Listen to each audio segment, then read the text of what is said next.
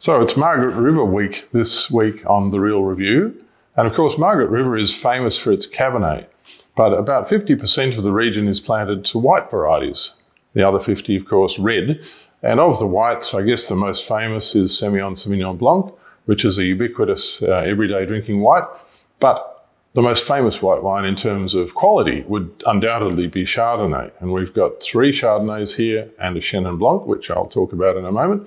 The Chardonnays are Woodlands Brook Vineyard Chardonnay 2020 from one of the oldest vineyards in the region. Then we have Arlewood Chardonnay 2019, that wine is. And then we have Gralyn from another of the very old vineyards in the region. And this is the 18 Reserve Chardonnay Wildberry Springs, which is the name of the vineyard, 2018 Gralyn. And finally, a Chenin Blanc, which is one of the up-and-coming and most exciting varieties in the West at the moment. And this is Marri Park, 2019 Chenin Blanc. And that comes from up north in the Yallingup area. I'm Hugh and Hook, and you're watching The Real Review.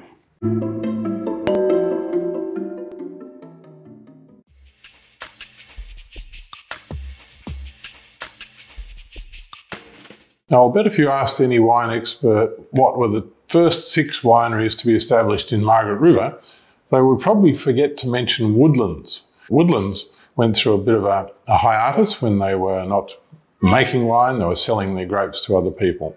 And that's why probably I think it fell off the radar for a little while, but it's very much back on the radar now. The next generation of the Watson family who founded it are in charge and they're doing a fantastic job. So this is the vineyard, incidentally, was planted originally in 1973, so very early. This one is from their second vineyard, which is just down the road from the original one. It's called Woodlands Brook. Slightly confusing name, but there you go. And the bouquet, wow. That is classic Margaret River. It's got all sorts of lovely complexities there. Grapefruit is part of very much the dominant thing with Margaret River Chardonnay, it seems to me. But there's also creamy lees characters there. A little bit of cashew nutty oak influence, but the oak is very subtle. It's not heavily done at all. Lovely, there's a touch of spice there, a little bit of clove, a bit of cinnamon perhaps in the background. Really quite a complex nose. The wine it's intense, very lively, got a long finish, and it's still quite fruit driven. There is artifact there. There are those creamy lees characters and a touch of oak influence, but the main thing is the fruit. The fruit really drives that wine. The acidity is beautiful and cleansing on the aftertaste. And the recipe we've chosen to go with this wine is Neil Perry's barbecued John Dory with pistachios, preserved lemon and caper salsa. It would go very well, I believe.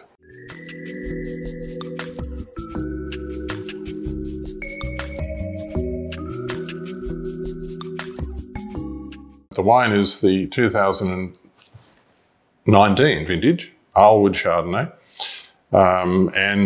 What a beautiful label. I've always admired the label of Arlewood. I'm not sure if you can see it closely, but it looks like a very ornate bookmark. Most unusual and most effective, I think.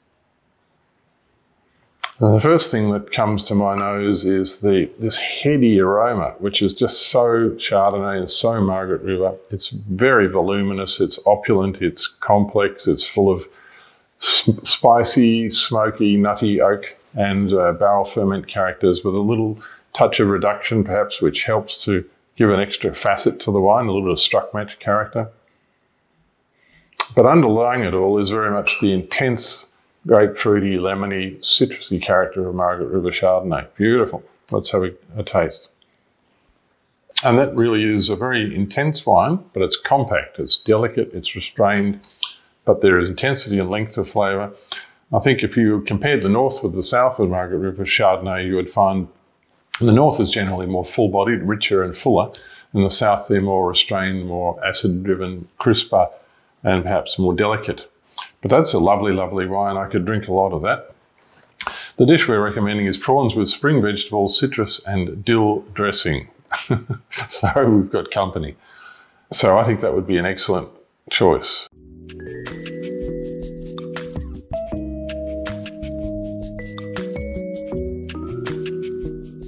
So if you're visiting Margaret River, the place to go is Caves Road, where you'll find all of the, or many of the established, long-established wineries, and it's a really, really important area. Gralyn is one of the vineyards that has been on that road since the very early days on Caves Road. It was planted in 1975, and it was established by the Hutton family, Graham and Marilyn Hutton, and hence the name Gralyn. This one, of course, is the 2018 Reserve Chardonnay. And the nose, wow, that bouquet is just explosive. That is a powerful, powerful nose. Very, very typical Margaret River. Concentrated grapefruit, laced with all of these lovely extra things that barrel fermentation brings. That roasted hazelnut character, spicy, touch of struck match. Beautiful. Very, very complex indeed. Let's have a taste. It's quite a full-bodied Chardonnay. Lots and lots of richness to it. Those flavours keep unrolling as it progresses from the front of your palate to the back. The whole thing is quite full-bodied, but it's enlivened and kept fresh and lively by its acidity. It's got beautiful acidity. And again, the analogy of grapefruit comes very much to mind. The dish that we recommend with this wine is Cheet's Khao Soi with herbs and charred pineapple. Khao Soi is a Vietnamese dish which involves chicken, noodles, and laksa paste. So the powerful flavours, spicy flavours come from the laksa paste.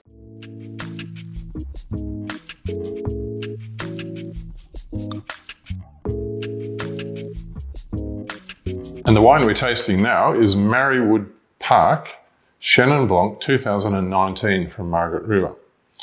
And this is from another branch of the Wright family. A different branch to the family that owns Voyager Estate. And this vineyard is in the northern end of Margaret River, the Yallingup area, which is slightly warmer. This wine is still quite young at 2 years of age. You can still smell the oak. It's been barrel fermented. And I think with a few more months in the bottle, you will smell less of that oak as it becomes integrated. It's spicy, it's complex. The fruit characters are a little more difficult to identify. It's such a complex wine. But it's certainly spicy, and I would expect, with a bit more time in the bottle, the apple cake and baked apple pie kinds of characters that you find in Chenin Blanc will come out more and more. But this one takes Chenin to a different level. It's much more complex. Let's taste it. Gorgeous. And they haven't tried to make it too dry. It's soft, it's fruity. It's not obviously sweet, but I don't think it's bone dry either.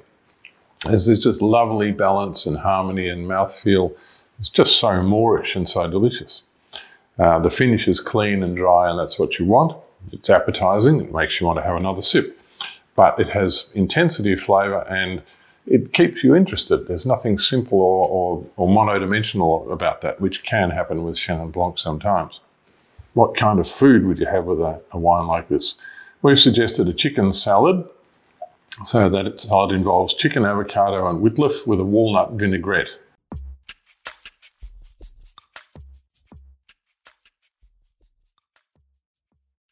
If you've enjoyed this, follow us and subscribe to The Real Review.